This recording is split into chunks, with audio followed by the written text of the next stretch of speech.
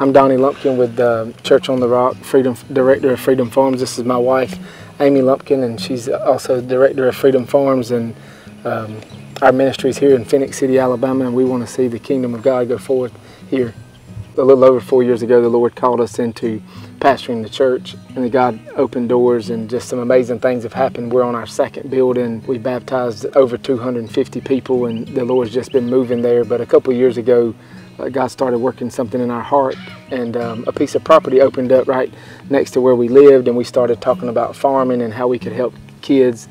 In conversation one day, a mutual friend of ours, and that's linked with Big Oak Ranch, said, "We know a ministry that we need to get you in contact with," and made some phone calls. And Miss Erin from Big Oak Ranch, we went there and met with them. The moment that I went to the property there, I realized that that they were connected, and it was a connection not just between people, it was a connection to the kingdom. That connection for us has been vital to what we're doing. And if we need something, I can pick up the telephone and say, we're doing this this application for DHR, and I don't know how to answer this question. We're doing whatever I need. Erin's always been, I'll pick up the telephone to call her, and she's always been right there. I mean, not just, okay, put me off until next week. It's right there immediately. Yes, I have that. I'm giving it to you. Like, she is so accessible, and so, I mean, it's her passion. She cares that we succeed, and that's a big deal to us. You know, we couldn't do what we do without them, or we could, but it would be so difficult. Just a blessing, a huge blessing to be, you know, a part of Planting Oaks. So for us, the heartbeat all kind of thrives through this church. And so the church is kind of our hub. The Lord opened up for us to have a school. That school's prospered. There's almost 100 kids in it. And we're going to draw from that school. That school's so vital to what Freedom Farms is going to do. We're almost at 50% of the school are kids in crisis. Our overarching vision is called 21 to 21. We take students from 21 days old. We keep them at Pebbles at the Rock Early Learning Center. They transition into the Rock Academy. Throughout their years, if they are in crisis, our Freedom Farm team matches them with a mentor at Freedom Farm. So if they need help after graduation, we can pour into them and keep them until they're 21 at Freedom Farm. So that will be a place when they age out, or of foster care, or after graduation, if they don't know what they're going to do with their life, we can still continue to mentor them until they're 21 years old.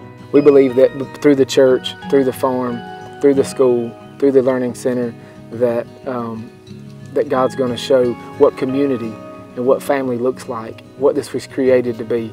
We are now building homes and purchasing property, and I attribute all that to being connected in ministry with community, with like-minded individuals like Big Oak that believe in what they're doing, they believe in what God said, they believe in what we're doing, and we're in a community that I believe it would be very hard to do without that connection.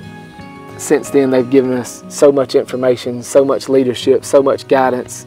When I left Big Oak that day and met Mr. Kroll and Erin and the team, I was overwhelmed by the size and the unity there, the spirit there, you know, all the buildings and all the things that was being done there. And I was on the way home, and I just felt overwhelmed and thought that, you know, I'd love to see that happen. I'd love to, you know, I think that's amazing, but I don't see that we could ever do that.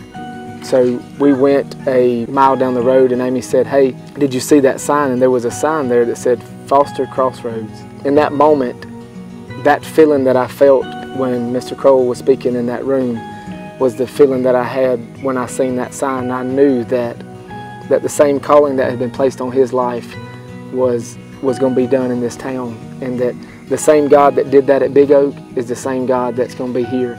For me, that's took us through all the challenges, the tough spots, the fear, the not knowing, all those things. And so we're going to start this first house knowing that the sky's the limit. And kids' lives will be changed, the whole destiny of their life to be changed. You know, to think about, you know, them saying 3.5 million kids, and it's probably more than that, but 3.5 million kids are in need of intervention. Why would we even want to keep it small? God wants us to be the hands and feet of Jesus, you know.